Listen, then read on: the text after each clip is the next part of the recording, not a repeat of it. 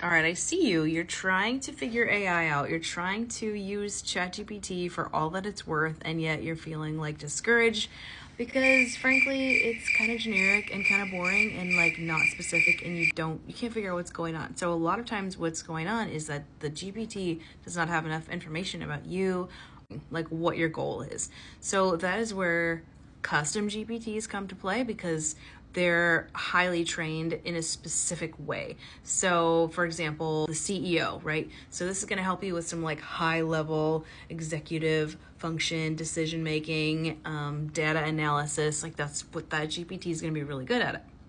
There's another one called the USP Hero, Unique Selling Proposition Hero. This is the one that's designed specifically to like get you to figure out what makes you stand apart from everybody else in your niche or in your market, and maybe what is your offer and how can you enhance your offer. And otherwise, like, AI is just super smart and has a whole bunch of information but doesn't know how to take that information and like make it specific to you.